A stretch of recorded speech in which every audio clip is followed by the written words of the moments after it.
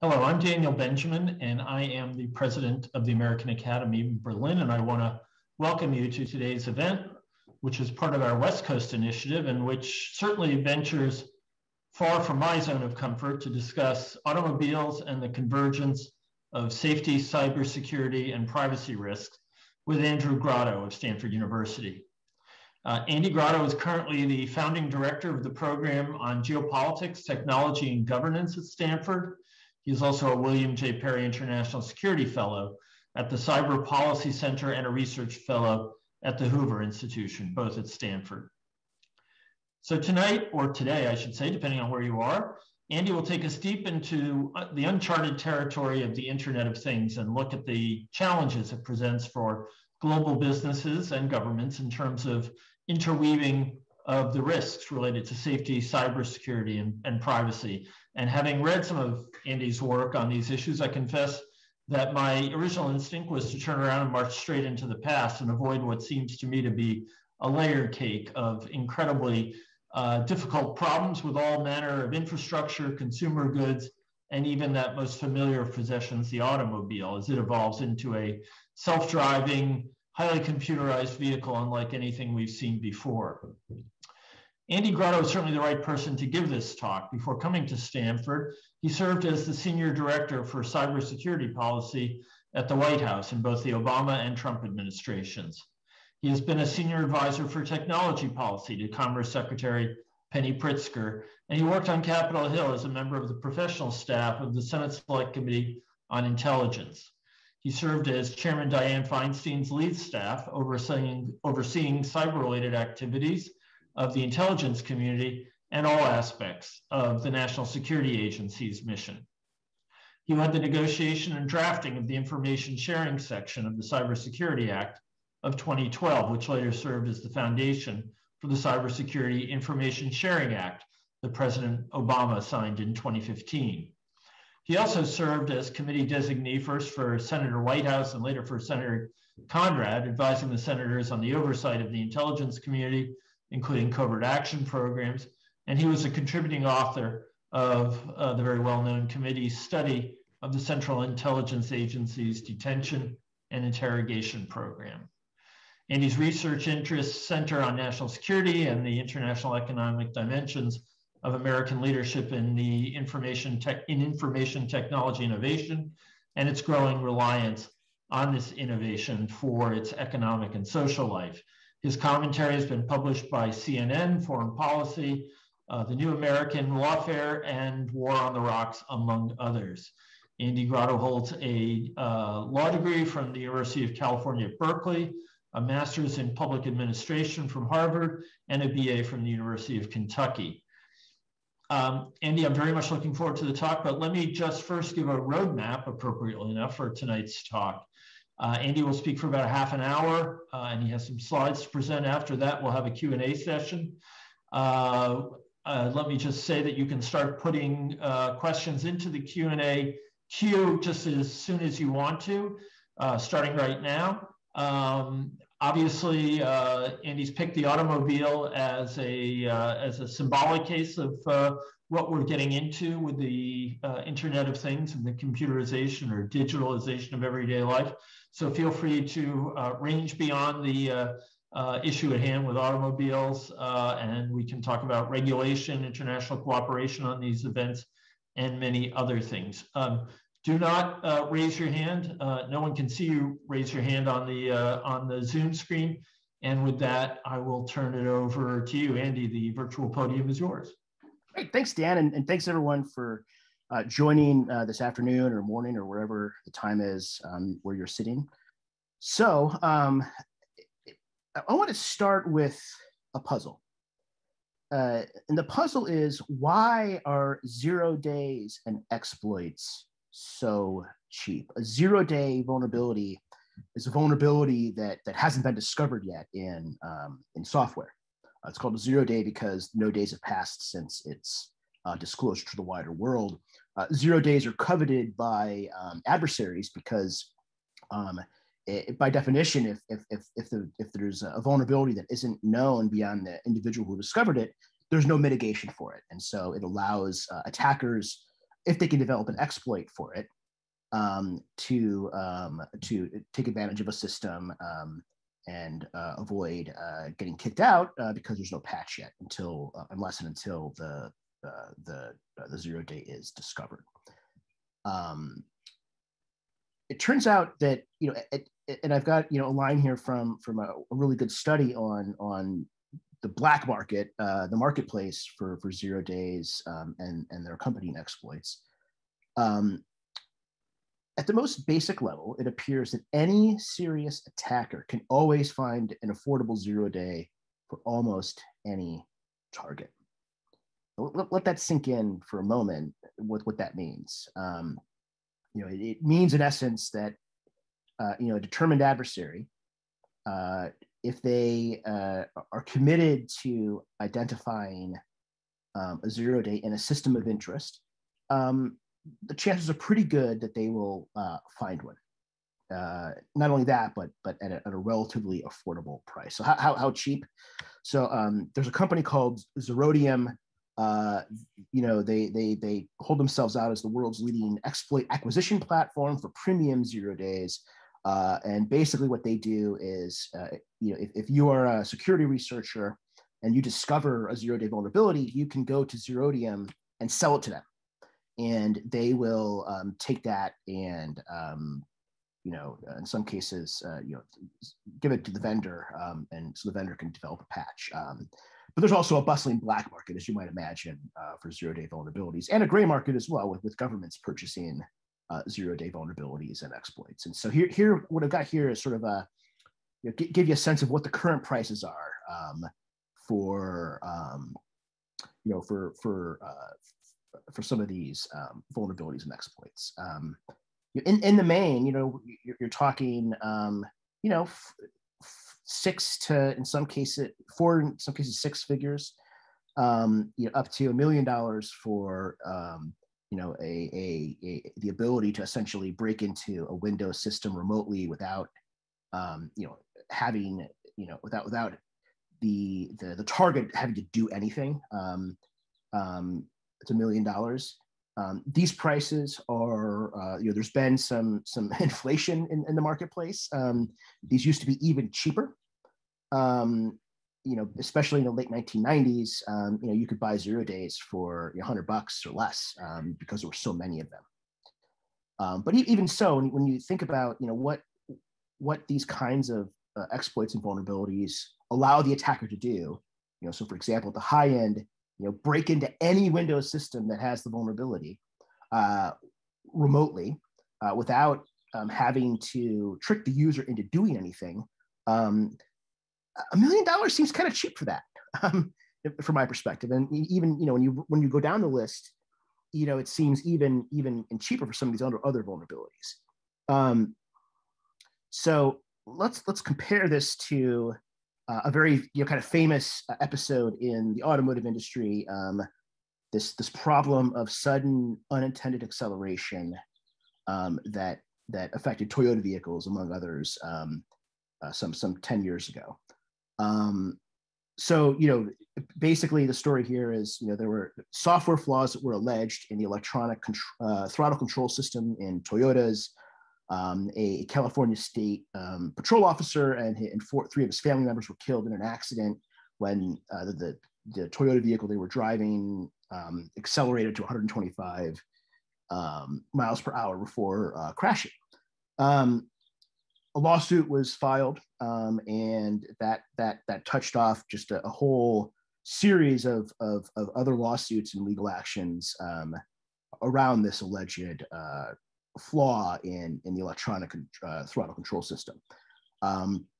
So Toyota agreed to compensate owners for the economic loss of their vehicles, right? The idea being that because of this vulnerability affected the market price, the resale price of their vehicles.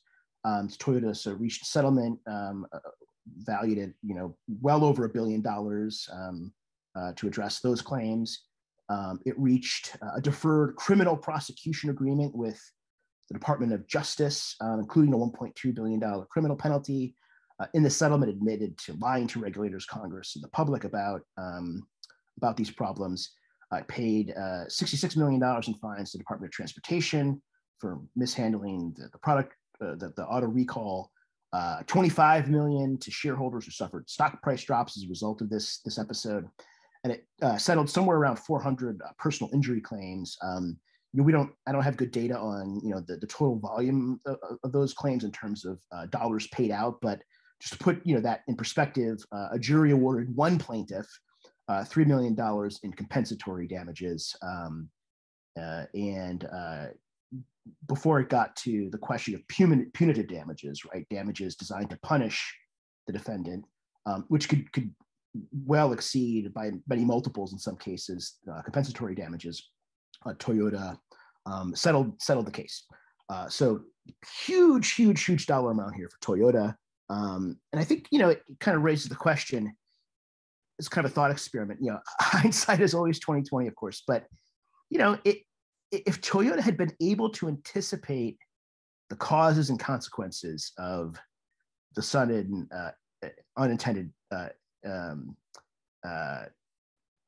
acceleration, how much would it have paid for knowledge about how to prevent it? I submit to you that it would certainly be more than far more, perhaps, than what a vulnerability in the zero-day market might fetch. If we were to sort of think of the flaws in the electronic control, the electronic throttle control system as kind of like a zero-day exploit. So, and I think the bottom line is when it comes to digital technologies, I think the question to ask when it comes about risk is who's left holding the hot potato when the music stops. I think this game is also played in Germany, but game of hot potato where there's hot potato, and the idea is no one wants to be holding the hot potato when the music stops because then you're going to burn your hand. And by the way, this hot potato is the unofficial mascot of the cyber policy program that I lead at Stanford. In the case of digital technologies, it's often the customer or a third party who ends up holding that hot potato when the music stops. So why is this the case? Well, it turns out that there's a pretty, it all comes back to incentives. And so I'll walk you through this. So, first point is that there's a doctrine in American tort law, and this principle is common in other jurisdictions, including in Europe. This idea that economic loss, purely economic loss, is not available for recovery in tort unless there's bodily injury or damage alongside. And so the theory is that economic losses, purely economic losses, are best handled via a contract between the two parties to the transaction. The vendor and the customer negotiate terms with the vendor's negotiating behavior, how hard a bargain they drive, conditioned by the ability of the customer to walk away and potentially find another supplier. Regulatory regimes typically put the onus on end users, the regulated entity, for regulatory compliance. There's been this global trend now for several decades in regulatory policy of management and performance-based regulatory policy. The idea being that the most effective way to regulate, especially in fast-moving domains, such as those involving technology in any form, which is to say most industries, that the best way to regulate is to set performance and management requirements and essentially let the regulated entity figure out for themselves how to meet those performance requirements. It means, for example, that regulators in most sectors will take a technology neutral approach to regulation. They sort of tell the regulated entity, look, it's up to you to figure out how to achieve safety, security, privacy, or other objectives. And as a practical matter, that means that the technology itself, the underlying technology, is really not covered directly by regulatory policy, right? The idea is that the customer, in this case the regulated entity, would negotiate that sort of allocation of risk, with their vendor. So vendors, care about their reputations, but only as much as competitive pressures are in place. If competitive pressures are reduced, so for example, due to network effects, a vendor will be able to drive a harder bargain on contractual terms. And this is the case with a lot of digital technologies where, if a company like, this is especially true of a company like Microsoft before file compatibility sort of turned a corner some 15 years ago, where you sort of you were either you either used a Microsoft product or you used a Lotus product, and the value of using the Microsoft product grew the more Microsoft users there were, but it also meant that that switching to a different product, say Lotus Notes, was costly, right? Because you'd have to deal with all these interoperability challenges, and so it would have the effect of kind of locking in customers. This happens all the time, and this is one of the quirks, or features, or bugs, depending on your perspective of software, of many software markets. Modern businesses and consumers cannot not use digital technology, so walking away is really not always a practical option. Digital technologies are essential for participation in society and the global economy. So walking away is just not a practical option in many cases. The contracts, so if we go back to this idea that around the economic loss doctrine, this idea that allocation of risk is best handled by contract when it comes to purely economic loss. Contracts for digital technologies typically include liability disclaimers and paper-thin as-is warranties, in which the vendor is essentially transferring risk to the customer for any losses associated with use of the product. And then finally, when tort is available, if a product does cause bodily injury or damage to property other than the digital technology itself, recovery in tort requires proving key elements, including actual damages, causation, all of which can be challenging to do in any tort case, but just given the complexity of digital technologies, it can be especially challenging to parse out what actually happened in an accident or some other case where harm was caused. So from this perspective, it makes a lot of sense, right? I mean, if at the end of the day, vendors are not the ones holding the hot potato, it's customers, it makes a lot of sense that they wouldn't have as strong an incentive to pay for to remediate zero-day vulnerabilities, right? Because they're not the ones who bear most of the risk. So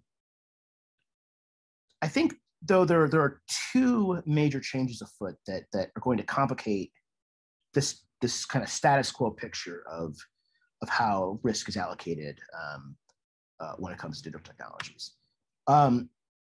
There are changes to digital technologies, right? First, rise of smart connected products. I have Porter and Heppelman have done some really good work on this. I recommend taking a look at their articles. They're kind of relative oldies but goodies at this point. They do a really good job kind of capturing, I think, the business zeitgeist around all the exciting applications and implications of smart connected products. And then the other major change is in expectations for governance, and I'll elaborate more on each of these.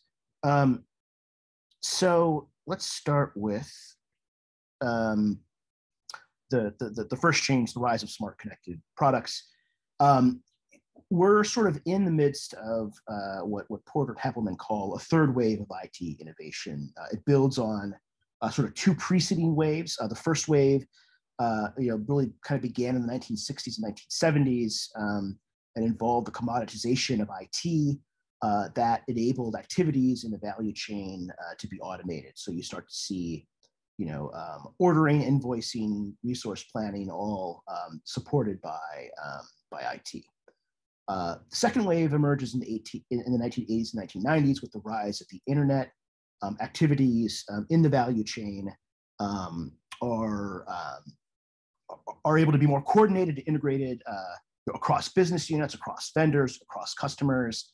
And then, this third wave, now, if the first two waves cause changes to the value chain, this third wave is now changing the very nature of things. As connectivity, processing, and sensing gets embedded into things, with these things often supported by cloud services. So let's take a closer look at what this means for the automobile. So I pulled these wonderful charts from Aptiv, which is a company that specializes in automotive electronics architecture. I have no relationship with them. I just like their charts. It's really good. Here's a snapshot of sort of the first wave of IT, right? So it doesn't sort of hit automobiles until kind of the 1980s. And what you see is, this leap in the amount of electronic connections in a car, along with computers. The driver for this, there were sort of two main drivers, and so IT is commoditized, meaning it gets cheaper, it gets it gets smaller, and you had this drive beginning in the late 1970s and early 1980s towards reduced emissions. And what the auto industry discovered is, wow, if we're able to replace mechanical components with wires and electronic control units, we can reduce the weight of the car. We can also use sensors to optimize engine performance and reduce emissions that way. And so this kind of dawning environmental consciousness into the late 1970s, early 1980s, especially around fuel emissions, drives this initial turn to embed at least basic connectivity and processing and sensing into automobiles. But as you can see, it's still very much kind of a self-contained unit. It hasn't really fundamentally changed the nature of the car. Okay, we look ahead now. The second wave, right, the rise of the internet. It's sort of that wave, begins to hit automobiles kind of towards the end of the late 1990s, early 2000s. But we could really start to see it kind of crest by the 2010s. Where now, by comparison to the 1980s, you can see from the diagram that the number of connections, the amount of data that's transmitted within the car has increased, vastly. And here as well, it's the drivers are emissions performance, safety, right? As these digital technologies are enabling things like airbags and later electronic stability control to be baked into automobiles at a cost-effective price, all of which requires sensing, processing, connectivity. But here still, the car hasn't really changed. It still feels like a car. Now, as we look ahead, sort of as at the very beginning of this third wave, where the very nature of things is changing, we see obviously these trends of connectivity, sensing, processing, all continuing, right? Driven again by engine performance, by safety. We also see this demand for integrating the services that we rely on at home, right? Internet service, for example, the ability to use our smartphones everywhere we are, into the car itself. Meanwhile, the car is communicating more and more with the outside world, and of course we now have automation. We're sort of at the early stages of automation and electrification, which I think points us to some real changes in the very nature of what a car is. It's no longer, if we look ahead to the future, it's no longer this vehicle that I drive from point A to point B. It's almost a platform that I use to travel and conduct business in some cases. And so, and this trend, I use automobiles, as Dan said at the top, is kind of an example for a variety of reasons. One, I think it's an area of where this phenomenon of stuff getting smarter and more connected, we will experience it as consumers and as pedestrians more readily and more directly, just because of how important and ubiquitous cars are to our daily lives. I also think it's of huge strategic importance to the United States, obviously to Germany, and other democracies that are all trying to work through how to establish governance regimes around digital technologies, while at the same time figuring out how to deal with China's rise, which we can come back to. So Japan and South Korea, for example, stand out as other examples where the automobile is a strategically vital part of their economy. And then last but not least, it's a great vehicle for bad dad puns. I'm able to steer the conversation in lots of different directions. My students often ask me to tap the brakes on the bad puns, but I just keep driving ahead. Okay, so just again using cars as an example, let's revisit some of the reasons why liability for digital technologies has sort of not really provoked much of a response in the marketplace, using the zero-day market as kind of a proxy for how much vendors care about digital risks in their products. Right, so revisiting the economic loss doctrine, which limits tort liability to bodily injury, smart connected products, especially in the case of cars, I think we can expect more losses associated with bodily injury and other property as a result of accidents, for example. Whereas regulatory regimes typically put the onus on end users, vice vendors for compliance purposes, I think that line is getting blurred, especially as we look ahead to automation, where the integration of algorithms and data in many ways are going to blur the line between who the customer of the technology is and who the vendor of that technology is. They're going to have a more sort of blended responsibility for what that product is. Again, I think that's especially the case in for machine learning applications, of which I think autos is going to be a real prominent example. Plus, there is this growing focus on the underlying technology. If for many decades this idea of regulatory policy being technology neutral was kind of the corner of the regulatory realm, I'm seeing some early indication that's changing, especially when it comes to AI. We're seeing just this explosion of interest in how to achieve governance regimes for artificial intelligence. The Commission's recent proposed AI law, I think, is a great example of this, that will blur the line between vendors and end users. Vendors care about their reputations. That is, of course, true. But if they're able to drive a harder bargain because of network effects, because of lock-in, their willingness to the ability of the customer to walk away is diminished. But I think that's different though when we're talking about safety risks as opposed to more conventional sort of data breaches. When people get hurt, that just attracts attention more than other episodes or accidents involving digital technologies. Just look at the case of Toyota again in the sudden unintended acceleration example. They settled the cases, I believe, because they were concerned that if they ended up going to trial, either for both the civil and criminal actions, they might lose more money than if they had settled. But I also think they had an interest in sort of moving past the controversy, because the controversy was damaging their reputation as a manufacturer of safe vehicles. We're seeing privacy risks carrying increased stigma. I think we have GDPR to thank for that. But it's more than just a threat of sort of regulatory fine. I think consumers themselves are starting to at least express more interest in privacy protective technologies. Big companies have kind of staked some of their marketing strategies around being more privacy protective than others, with Apple kind of standing out as an example.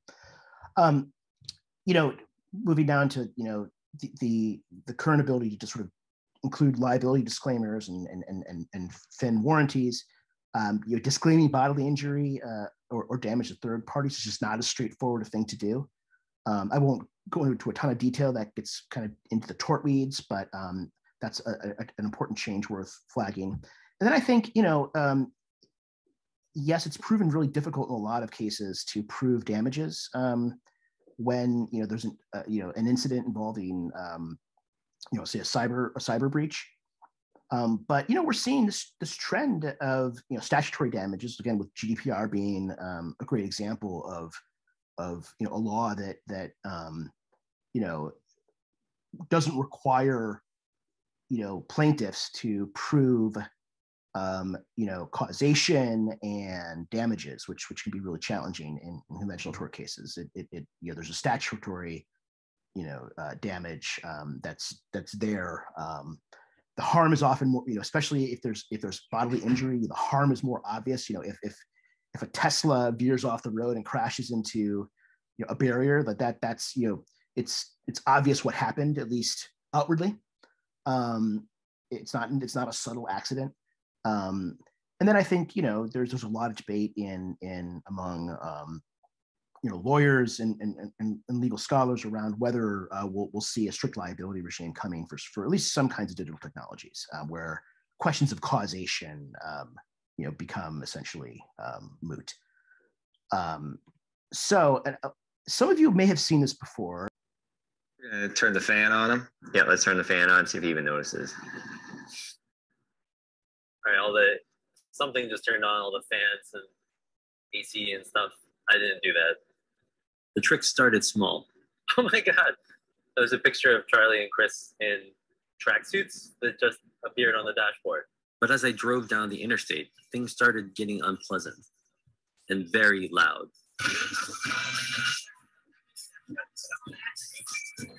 Perfect. You can't turn it down. Such a fun video. See, look at the air conditioning is blasting, the music is blasting, and I can't see anything because of the windshield wiper fluid. Okay, do it. Do it. Kill the engine. So we're killing the engine right now. It says park sense. Actually can't accelerate. I stomped on the gas, but the Jeep slowed to a crawl. It says 43 miles an hour, but I'm not going that fast. I turned on my hazard lights, but I was still stuck in the right lane with no shoulder to escape onto. Guys, I'm stuck on the highway. Oh, I think he's panicking. He's not gonna be able to hear us with that radio. It's so loud. Guys, I need the accelerator to work again.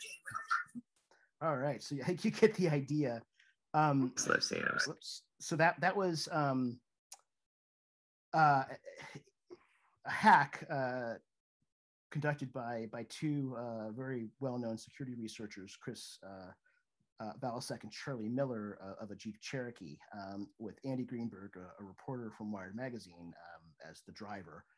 And basically, they were able to exploit some flaws in certain parts of the vehicle, including the head unit, the radio, and in the car, to ultimately take control of the car and kill the engine. This episode led to a recall of millions of affected vehicles in the Fiat Chrysler family, as well as lawsuits, and it's just a big mess. But this sort of I think it's kind of the tip of the iceberg of what this move towards the kinds of risks that this move towards smart connected vehicles products with vehicles as an example portends. So let's now jump into the other change I mentioned, changing expectations for governance. I think that we are, it's hard to say how far we are into it. At least a few years into what I call a regulatory renaissance for digital technologies. We're seeing, both in, especially in Europe and China, but even the United States, a renewed push towards building more robust governance regimes for managing the risks associated with use of digital technologies. Risks including privacy, safety, cybersecurity, competition, discrimination, digital divide, national security. We're also seeing different sectors approach these risk verticals through their own sort of sectoral lens, whether it's transportation, healthcare, finance, consumer protection, to name just a few. The challenge now is how to achieve integration across these verticals. And I think this is I have a site there to some work I've done with Martin Schalbrook, a friend and collaborator who's based at ESMT in Berlin, that we've done, really kind of highlighting how this this move to develop risk verticals in each regulatory regimes, governance regimes in each of these risk verticals, creates this integration challenge where risk decisions in one domain have impacts on the other domains. And so I'll give you an example in the context of automobiles. So in the example we just saw, that the hack in 2015 of the Jeep Cherokee by the two cybersecurity researchers, cybersecurity vulnerabilities led to a potential safety risk.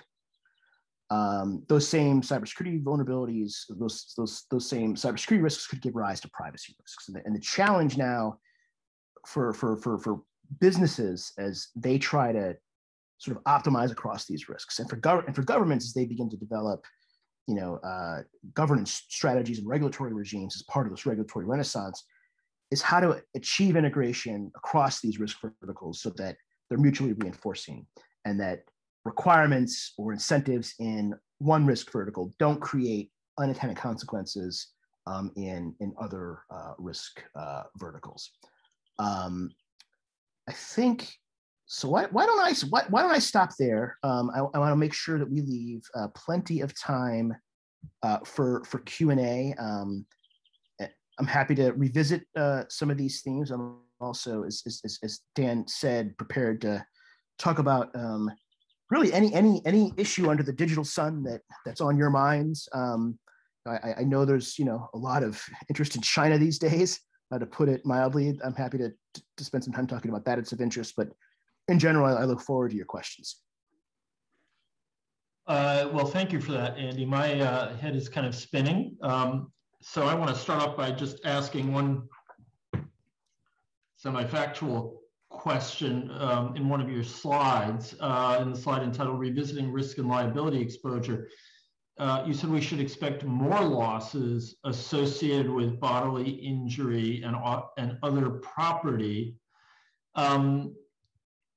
Isn't the whole idea of this accelerating automation to reduce the amount of injury and other property, or isn't that the boast that it's going to be vastly safer? Or what did I miss here? Is this just means that to the firms, those losses will be considerably enhanced because it's ultimately the losses are being caused by a glitch in software or something like that, as opposed to a drunk driver? That's great. It's a great question, and I'm glad you asked it because it gives me an opportunity to kind of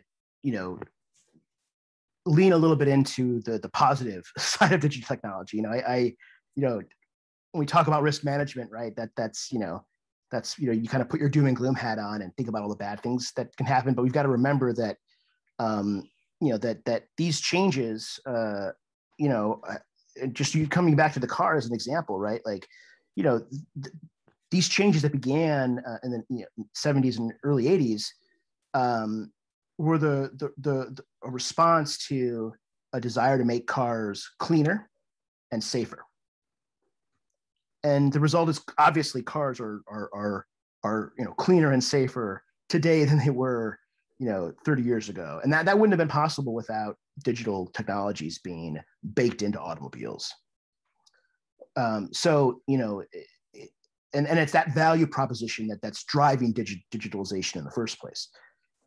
My concern, my point is that what that's doing though is changing the constellation of risks that businesses who are either using or selling smart connected products, and governments who are tasked with developing governance regimes to protect their citizens and advance their citizens' interests. It changes that constellation of risks. And if in the past, if we come back to this hot potato metaphor, oftentimes the actor left holding the risk is the end user, right? So for example, right, and if you're, I love Apple products, but I'll pick on Apple a little bit here. If you are using your iMac, as I'm doing now, to give a presentation, but I'll up the stakes for a job interview, and the computer fails because of a flaw in Apple's software, and that causes me harm, right? I lose, disrupts the interview, or maybe it's a sales call, and damage results. The way that the current sort of framework for who owns that risk is set up is I own that risk. Apple has very little risk. They have some reputational risk, right? But in many cases, that reputational risk is attenuated by the fact that the competitive pressures that they feel, as well as the fact that it's not like I can't use, especially in a time of COVID, a computer to communicate, means that I'm still going to have to go to some other provider, and that just that has given, I think, the vendors considerable market power, and in light of that market power, it makes, I think, a lot of sense that their willingness to pay to deal with security vulnerabilities is less than it might otherwise be. Right. So looking at automobiles, I think coming back to this case, there's for many decades, autos, the idea of a car getting hacked and that hack resulting in an accident wasn't in the realm of the possible, because the cars themselves just didn't have the level of connectivity and accessibility to hackers that they do today. That's a new risk that automakers new as in say past 15 years, that automakers have to figure out how to manage, that they didn't have to figure out before. It's a risk ironically created by this drive towards improved safety, improved emissions, and improved consumer experience. And so that's the point I'm trying to make, is that the liability landscape, how risk is allocated in that landscape is shifting, and I think it's going to create new and from a researcher's standpoint, very interesting challenges around corporate governance, as well as how governments set regulatory policy. Yeah, I could spend the rest of the evening thinking about the implications of that. So, but let me just put to you a hypothetical. I'm sitting in the back seat of my automated car, self-driving car, and the car, drives into the median divider, and I wind up with a broken leg. Presumably, it's going to be the firm, the company, that is going to be somehow liable for that screw up. and if it's the result of some kind of malfeasance, if they've left open a vulnerability and someone else has done it, then they're vulnerable for that too. It's not just bad software; it's for it's bad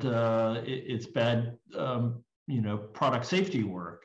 So, am I getting you right that the shift is going to be not to the end user but to the last vendor? Yeah, that's right. And I think autos are again a great example of this for the reason, in your example, because I mean the most dangerous feature of any automobile is the driver. In current technology, right? I mean, humans cause the vast majority of accidents, and I don't think there's any question that replacing humans with an appropriately tested and validated machine learning algorithm is going to result in fewer traffic fatalities. That's a good thing, but it also means now that the vendor, the OEM, is on the hook for accidents in ways that they never were before. They're now in quote unquote the driver. And the risk calculation gets even more complicated by the fact that there's going to be a period of decades and maybe forever where there are both automated and non-automated vehicles on the road. And questions emerge there of, okay, well, if there's an accident between an automated vehicle and a non-automated vehicle, how should we think about liability in that case? And so it's trying to think through, how these changes in the nature of products, along with and their effect on risk, along with this renaissance we're in, I think, around governance of digital technologies, will achieve a level of optimization that allows the technologies to move forward into the marketplace, while at the same time, and so that we are able to take advantage of all the benefits that come with them, while at the same time, ensuring that liability is allocated, that risk is allocated in a way that ensures cost-effective risk mitigations are put in place. And I think, because for the reasons we talked about, the vendors are going to have to they're going to be picking up more of that responsibility in ways they haven't in the past.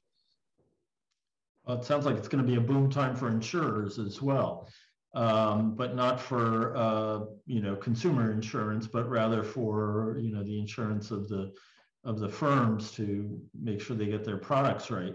Given the enormous amount of software that's going to go into the cars that we're describing, I think back to your chart about 0 days, and I just have to wonder if we're on the verge of the creation of an enormous explosion in criminal enterprise trying to exploit flaws in the code.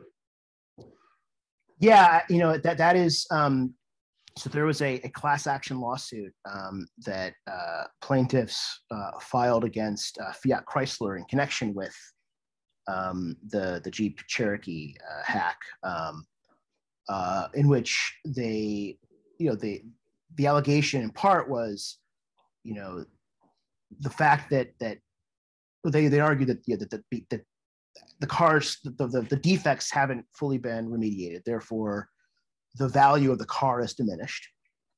And by the way, there's a growing sort of threat landscape that's going to make cars an even more attractive target for malicious actors. Full disclosure, so that case was dismissed about this time last year, largely because if we go back to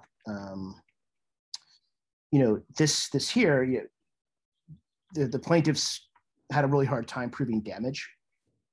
The damages, the judge said, well, okay, where's the damage, right? Are the car's value, has it actually diminished? If not, then you haven't really proved damage. I was, full disclosure, an expert witness in that case for the plaintiffs, where I was asked to talk about the threat landscape, and without going into too many details, I really zeroed in on ransomware attacks. And I think that argument has been kind of somewhat vindicated, unfortunately, by the Colonial Pipeline hack. But I think about ransomware attacks on automobiles, timed to coincide with the United States, Thanksgiving holiday, when everyone's going to hop in their car and travel, with rush hour in Berlin, as everyone's trying to get to the and you end up with causing really kind of holding people hostage. And I think the missing link is so far as a way to monetize, is a way for the adversaries to sort of extract extract the ransom. Bitcoin is what has enabled that to happen, in more broadly. But I think cars, figuring out how to get the driver who wants to solve the ransomware problem in 10 minutes because they got to get to work is a harder challenge, than giving an organization 72 hours to pay a ransom, where they have time to buy Bitcoin, get their infrastructure in place to make the payment. But I think that's the missing link, and it's why when I saw Tesla a couple months ago announce a big Bitcoin buy, which I think they've now walked back from, my first reaction was, okay, well, as soon as Tesla integrates Bitcoin payments into their vehicle, they're going to get ransomware attacked, right? Because now the adversaries are going to have a way to extract value in the quicker, right, on a timeline that's going to make their their attack felt. So I was wondering if that was a hedge, because they would, if there was a lot of ransomware, then they would see the value of Bitcoin go up. But you could look at this from many different ways. So you use the phrase, and it's a striking one, because I don't think we've ever really thought of it in these terms before, a regulation renaissance. Most people don't usually put those together. So there's certainly a vast demand for new regulation. Would you still, what is the case that there is a regulation renaissance? Well, I think start with Europe. You look at, GDPR is probably the maybe the moment when historians of the regulatory renaissance will date its start. But there's you should just spell out the acronym for those who don't know. Oh yeah, sorry, the General Data Protection Regulation. There's the NIS directive on cybersecurity and its proposed follow-on, the NIS2 proposal that the Commission proposed at the end of last year. There's the AI law that the Commission proposed just, I think, a month ago or so. There's a lot of work underway, on liability issues around digital technologies. I think, I forget what form it took. I think it may have been a communication last year on consumer liability and digital technologies. Competition and antitrust is obviously a hot topic in Europe, but Europe's not the only institution in the mix. China, in many ways, is moving even faster. China 3 weeks ago put out the second draft of its personal information privacy law. China's cybersecurity law is out. It's pursuing a number of other regulatory initiatives that are more sector focused. Here in the United States, we have frankly lagged, for better or worse, depending on your perspective and how laissez-faire your orientation is when it comes to this stuff. But it's obvious there's a techlash underway that's bipartisan. Why don't you explain that term? Yeah, so techlash is this is this backlash against especially the big social media providers in Washington, following the 2016 presidential election, where you had, sort of one set of stakeholders, primarily, Democrats and others on the left, but some Republicans, criticizing the social media platforms for not doing enough to counter Russian disinformation on the platforms in 2016. That's sort of since kind of, grown now to cover a lot more than just disinformation. Privacy, cybersecurity are both top of mind in the Congress, even if Congress hasn't been able to legislate yet. There's a there are a bunch of competing bills on privacy. The Biden administration issued an executive order on cybersecurity that I think will prove to be pretty impactful. We can talk about that a little bit if there's interest. But at the state level, California, my home state, had enacted, I think 2 years ago now, a consumer privacy law that's GDPR-like in many respects, but also unique to California in many other respects. And so there's a lot of activity, and even beyond just sort of debate and hand wringing. There are actual laws on the books or under development in these three key markets. And so that's what I mean by regulatory. Okay. So this dovetails well with a question from the audience, from someone who knows government very well. And he writes, the EU, the European Union, is seeking to jump ahead of the US, and you've pretty much described that, although part of it may be American negligence, but it's jumping ahead of the US and others to become the regulatory platform for the new era. What are the prospects? Big question, for a common approach with the US. That's a great question. And let me jump ahead a little bit, right? So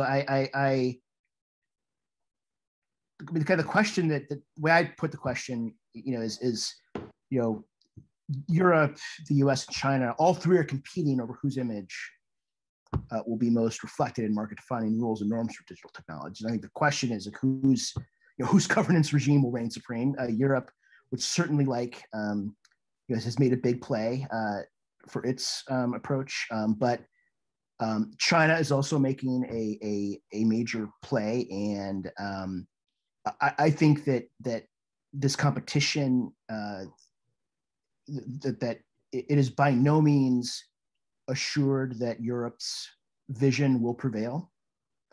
I can go into a little bit of detail if interested. Maybe I'll go into detail in brief. I sort of think about when it comes to the ability to project influence from a governance perspective into sort of four categories: the domestic market, industrial policy, the innovation ecosystem, and regulatory culture. And I think China hits the mark on all four pretty well. Obviously, massive domestic market, but even more than that,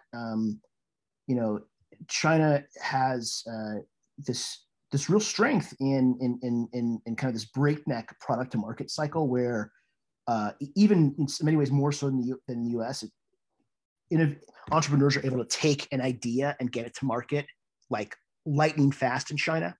And that's sort of, on the other end of that, paired with an enormous consumer appetite for innovative products. Chinese consumers, compared to their European and American peers, appear to be more willing to embrace new technology. I think a great example of this is fintech and mobile payments in particular, where if you look at the extent to which mobile payments have taken off in China compared to Europe and the United States, it's an incredible development. And industrial policy, China's industrial policy is infamous, muscular, multifaceted. Its innovation ecosystem is ascendant. Note that Huawei, the infamous Huawei, has a multi-year streak for the most patent applications at the EPO. And its regulatory culture is creative and empowered. I don't think this part of the China question gets enough attention. And it's easy to be cynical about China's intentions, and there's plenty about the Chinese Communist Party's intentions to be cynical about. But it's a huge mistake, I think, to ignore the fact that regulators in that country are dealing with many of the same challenges as we are when it comes to privacy, cybersecurity, safety, and are trying to, earnestly work through, what it will take to build a governance framework for technologies that supports innovation and protects people from bad things happening. If we sort of begin to, I'm going to skip ahead a little bit here, kind of rack and stack to how the U.S. and Europe compare. This I should say builds on work that Martin Shelbrick and I have done together. Alone, neither Europe nor the United States has all, I would argue, has all four factors in place, right? So obviously the US and Europe both have big domestic markets. And when you think of them together, it's by far the biggest market, bilateral market in the world. The US innovation ecosystem is still unmatched, for all China's progress. I still think I'm very bullish on our innovation ecosystem, even if I don't take it for granted over the long term. The U.S. is weak on industrial policy. A lot of people say we don't do industrial policy. That's not quite true. We just do it with the tax code, which is, kind of ripe for rent seeking and other, misbehavior. Regulatory culture in the U.S. I would describe as, this is a generalization, but I would describe it as mostly demoralized and stagnant. Our political system, has essentially, framed regulators as kind of no good bureaucrats. That has just, I think, been a real barrier to the U.S. thinking more strategically and creatively around how to manage risk, especially when it comes to digital technologies. And that this is bipartisan, even if one party is a little more focused on demonizing regulators than the other. Europe's has I think an empowered and creative regulatory culture in addition to its domestic market.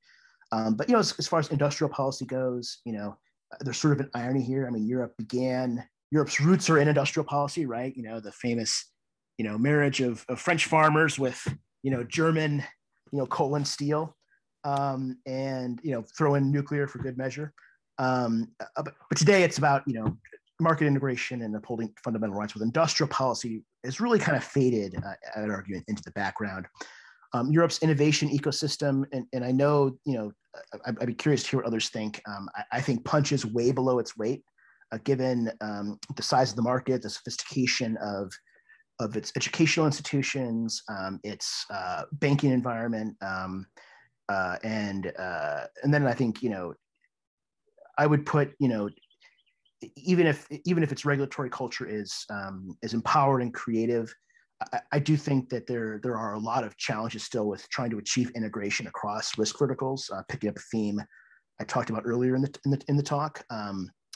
You look at, for example, NIS2 and DORA and GDPR as examples where they have kind of competing data breach notification requirements. There are it's not evident to me that there's a ton of sort of productive crosstalk among the communities, the governance communities in these domains in Europe. And I think that's a real challenge moving forward. US and Europe together, though, I think can more than match China's strengths. And so I do think to kind of come back to the questioner's original question now is, yes, I think that's, I don't think Europe can compete head to head with China when it comes to sort of exporting governance over the long term. I think China is poised to either at least match Europe's influence, but possibly exceed it in certain parts of the world. But if you put US and Europe together, I think it's a formidable duo. And obviously that then begs the question, okay, what does that look like? I have a couple recommendations on that front. in the US, I think, we got to get our regulatory house in order. I think in Europe, I think Europe needs to pursue integration across policy verticals, and both I think need to figure out how to build more regulator to regulator ties, and figure out, work together to identify how to optimize, trade-offs across risk verticals, so that we don't end up with a situation where data protection laws inadvertently interfere with cybersecurity objectives, where cybersecurity laws don't appropriately advance safety objectives, and so on. So let me just press you a little on this issue, because you've sort of done a net assessment of everyone's strengths, but what about the question of how much the US and Europe want to achieve this kind of common approach? What's your sense of the arc in this area? So there's a ton of talk in Washington around this idea of sort of an alliance of democracies around tech. I know that in Brussels, there's a lot of interest in this as well. There was the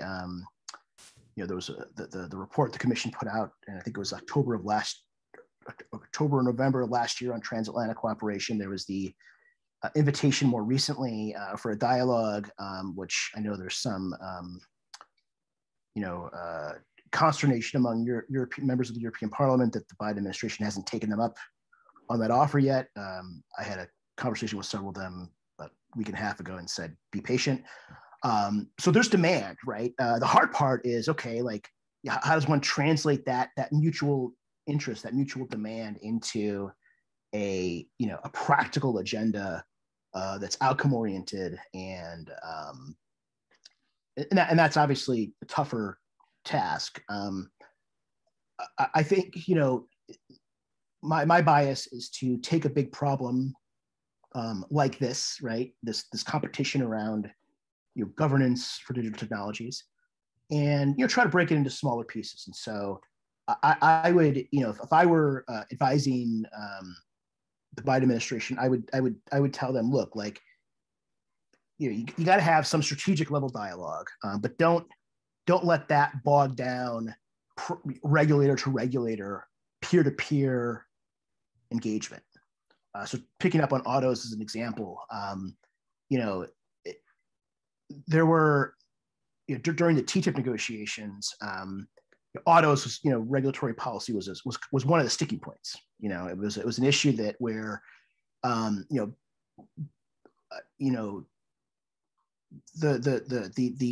the objective of sort of mutual recognition of safety standards was proving to be really hard to meet, just because of how different the two jurisdictions handle auto safety regulatory policy.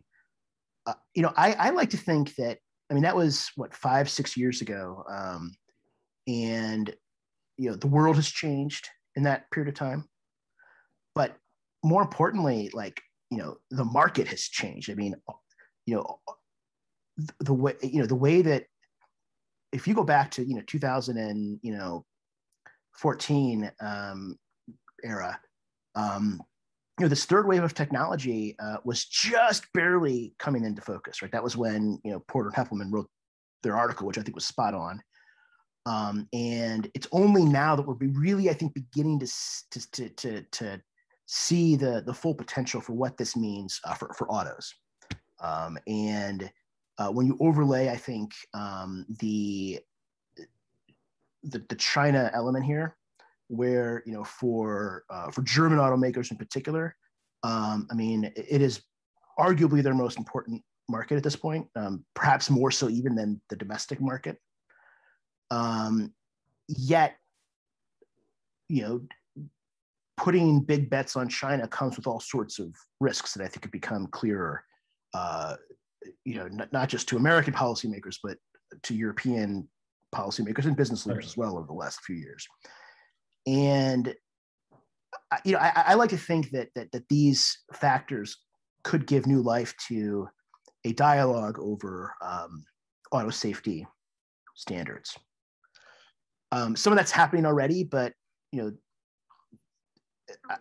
feels like there's, and then there are other domains that may have similar, a similar sort of regulator to regulator dimension to them that's complementary to a more strategic level kind of senior dialogue, but doesn't necessarily have to get sort of bogged down in the process and grand strategy that the big kind of dialogues can often consume. So one of our viewers writes in that he participated in an EU-US working group on driver distraction guidelines and regulations. Proposals were made to both the US and the EU. The participants in the group were told that both were committed to implementing the proposals. The US reacted slowly, and even many years after, it looks like this is still stuck in some bureaucracy in the US. Yeah. What structural changes are required on the government side and the regulatory bodies to speed this up? It looks like government lacks the capability to handle such technical topics and proposals. And so this viewer has exactly put his finger on what I think a lot of us feel and fear about the US regulatory capacity. Yeah, I think that's right. I agree. I think I would make the same. I think the same challenge is present in Europe, although not so much in autos, because I think autos. I think there's, my sense at least, and this the questioner would know better than me. My sense is that there's a lot closer integration with regulators. It is, coming back to this challenge that the U.S. has, where regulatory culture is weak, under-resourced, its legitimacy is under constant attack. It's meant at least two things. One is that regulators tend to be under-resourced. They don't have the capacity they need to, I think, keep up. I'm speaking in broad brushstrokes, but I think this is true of NHTSA, the U.S. Regulator for auto safety. They struggle to keep up with new technologies just because they just don't have they get pulled in so many different directions. But second is, if political culture makes regulators seem backwards and their legitimacy is in constant question, gosh, it's really hard to recruit people to come work for you, right? And so part of it, I think, is reinvigorating with appropriate, guardrails for overreach, sort of U.S. regulatory culture. More practically, I could go deeper into the sort of the interagency weeds here, but I think, there's an organization within the Office of Management and Budget. It's called OIRA, and my coffee's worn off, and I'm going to butcher what that acronym actually stands for. But basically, it's the organization within OMB, which sits within the White House, by the way, that coordinates regulatory policy. And OIRA, it has the potential and has been a very strong player in regulatory policy when the president and his or her team want it to be. Under the Trump administration, OIRA's mission was to cut regulation, full stop. In OIRA that's given a different mission, maybe it's, equipping the federal regulatory apparatus for the 21st century risks, could take a very different approach and help, both identify and work out solutions to some of the barriers that taking autos as an example that the questioner pointed to. So, NHTSA, I think is like many regulatory organizations, it's understaffed. It's struggled to, keep up with technology trends. I don't mean that as an insult. The people who are there, the people that are there are overworked, underpaid, in my opinion. But it's just a fact, and that has to change, I think, if we're to keep it. So I think we can broadly agree that in the United States, we don't yet have a culture in which children say to their parents, "Mommy, I want to grow up to be a regulator." And that is one of the big challenges we face. We've gone on, I think, a little past the witching hour already. There are a million more questions. And you've opened up, the door to an awful lot of issues that need to be dealt with. So I hope we can circle back and answer more of them, or at least contemplate more of them in the not too distant future. But I really want to thank you for a fascinating drive into the future of the automobile and the future of regulation. So thank you very much. I want to thank those of our audience who are still with us. I hope you enjoyed it, and I hope you will join again in our upcoming online events. And we're certainly looking forward to resuming in-person events this fall. Please do have a look at our website, www.americanacademy.de, for upcoming events. I know that the last one of our season will be entitled in German Schreiben von unterwegs, Postkarten von Walter Benjamin. So notes from along the road, postcards from the philosopher and literary critic Walter Benjamin with Liliana Weisberg. That will be on July 5th as part of our Lisa and Heinrich Arnold lecture series. And that will be in coordination with the Dresden Art Museums. I'm pretty sure we'll have one more that you'll be hearing about in the newsletter, and will be online soon. And again, I want to thank you all for joining us. Thank you, Andy, and I look forward to discussing these issues more in the future. And I have to say, looking at your backdrop, well, enjoy California and another beautiful day. Even though I know that's artificial, somehow I imagine it's not too far off. So do take care. It's been great to be here. Thanks, Dan.